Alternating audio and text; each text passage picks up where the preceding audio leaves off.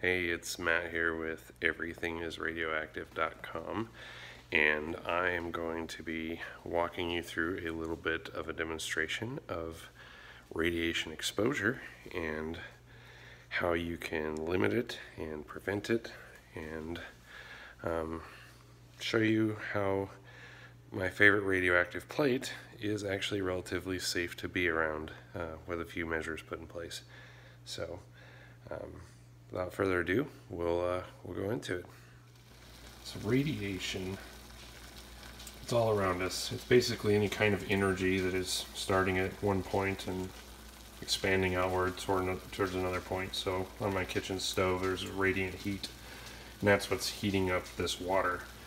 And with any kind of radiation, if you want to limit your exposure or prevent damage from it, there's three main things. And one is physically shielding yourself from it, which for this we could put a pan in the way. And now that we put this back on, you'll notice the water is no longer boiling. You can add some distance. As you can see, we put the pan here. The steam picks up. It's going to want to start boiling again. As we lift the pan further away, that goes away. And then the other thing is time. So if we had a pan full of cold water and we set it on the hot burner for 5 seconds and then took it off, that water would not have warmed up much at all. It wouldn't have absorbed the radiation. So now we're going to go over and play with some radioactive things and see what kind of results we get. That's a familiar sound. We're currently reading 17.5 microsieverts per hour on the orange-red Fiesta ware plate. It's quite a bit. So going back to our principles of reducing radiation, one of the first things you can do is shield it. And one of the easiest things we can do to shield this plate is put a piece of glass over it. And you'll notice that the numbers are now falling down. And these numbers, they'll fall down pretty much to about double or triple of what the background is inside my house. So this glass shields from all the beta particles, and probably just the gamma rays getting through is what's still registering on the Geiger counter. So that was just a very thin, I'd say maybe 1/8 inch thick piece of glass. Drastically reduces the amount of radiation coming off of the plate.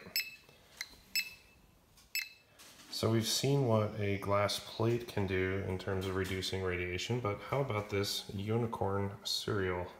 The plate is underneath it, same plate we were exposed to earlier. And I'm going to put the Geiger counter on top here, and we're going to power it on.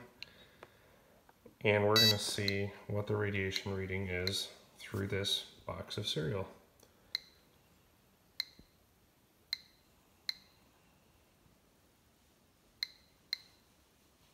As you can see, it's pretty minimal. Very little getting through. Again, probably a little bit of beta, but mostly the gamma is still coming through. And if we move this to the side, and we move our Geiger counter right back there, you can see that it was definitely shielding. So putting something in the way is one way to reduce your exposure to radiation. Alright, so I'm in another room in the house away from that plate, and just the background radioactivity in here is about 0.08 microsieverts per hour. Very little. So now we're going to go into the room where the plate is, and we're going to measure from different distances and see what we find out. Alright, so our first measurement is actually 9 feet away, and it is measuring at the same levels as, trying to see on the screen, 0.06, 0.05, even a little bit lower than the other room. That's with the plate pointed directly at the Geiger counter from 9 feet away. Alright, so we've moved our plate 46 inches away, and I've let this sit here for about a minute, and we're currently up to 0.16 microsieverts per hour. So almost double the radiation when the plate was 9 feet away, but a very, very small amount, hardly above background. So we're gonna move a little closer and see what happens now.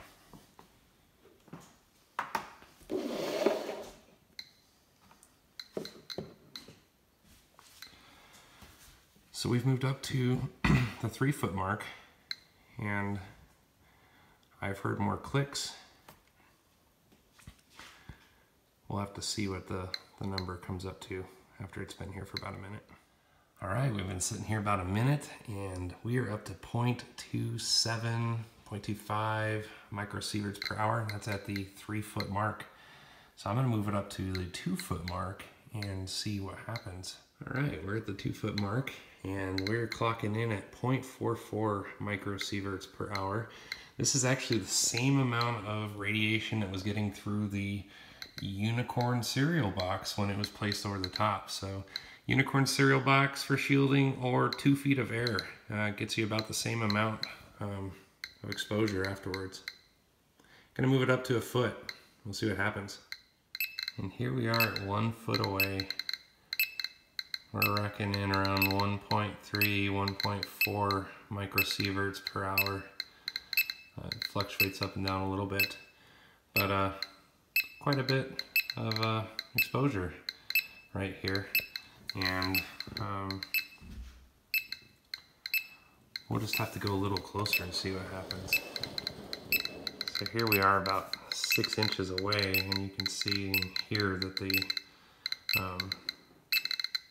the radiation's increased quite a bit. I'll let it sit here for a little bit and we'll come back. At 6 inches away, we're at 3.6 microsieverts per hour. Actually increasing, it looks like, possibly up to 4. 6 inches of distance, though, shrunk the radiation amount from over 17 microsieverts per hour down to 3.8.